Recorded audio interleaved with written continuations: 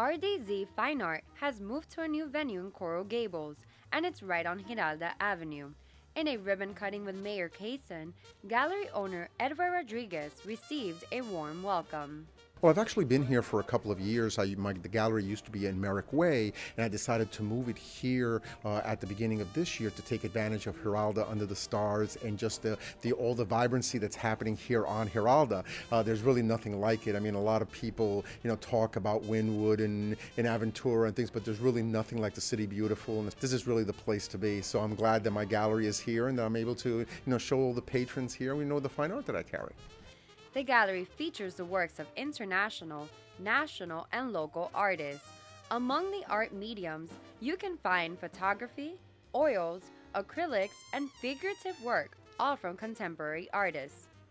But more unique to this gallery is that Rodriguez uses this venue as a showplace for passionate young artists in our community. I've always welcomed people from Dash or one of the other art schools to come in and just use my space, to paint and get inspired by some of the art. So from that respect, my gallery is very different than other gallery spaces that are here, not only in Gables but in Miami in general.